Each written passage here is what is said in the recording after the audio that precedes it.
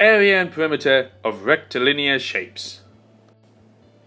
So we know how to find the area and perimeter of any 2D regular polygon. So whether it's a square or a rectangle, we know how to find the perimeter and area. Now this shape here, this is a rectilinear shape. Alright, so it's basically made up of a load of different rectangles and squares.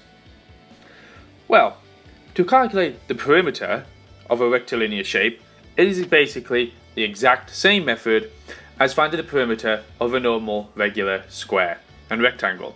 All we have to do is add all the sides of the shape, except that there's no longer 4 different sides, there are loads of different sides. So in this case, this shape here has got 1, 2, 3, 4, 5, 6 different sides, and all we have to do is add them all together.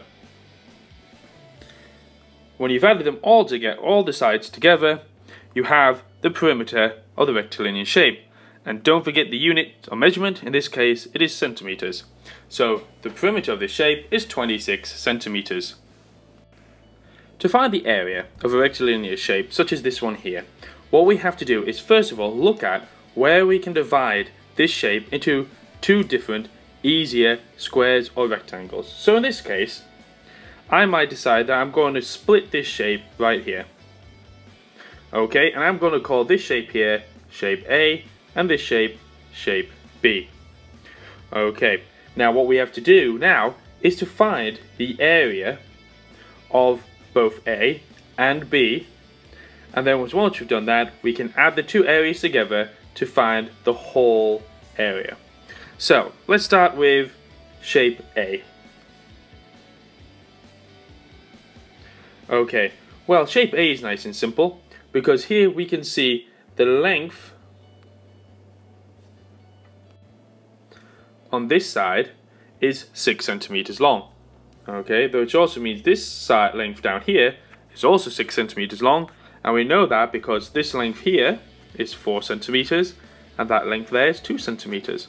So this side is 6 centimeters and the width is 4 centimeters.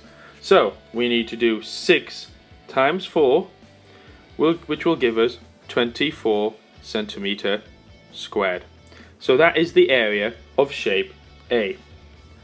Okay, now shape B, to find the area of this shape, again, we multiply the length. So here we have the length of 4 centimeters multiplied by the width, which in this case is 3 centimeters.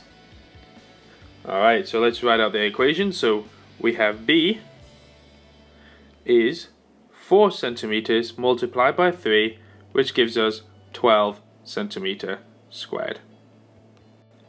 Alright, now that we have both the area of shape A and the area of shape B, we have to add both areas together to find the whole area. So we do 24 centimeters squared, add on 12 centimeters squared, which will give us 36 centimeter squared. Now you have a go trying to find the area and perimeter of these 2 rectilinear shapes.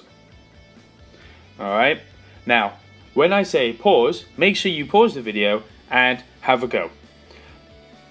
When you're ready, play the video again and you will see the area and perimeter for both this shape and this shape here and compare it to your own.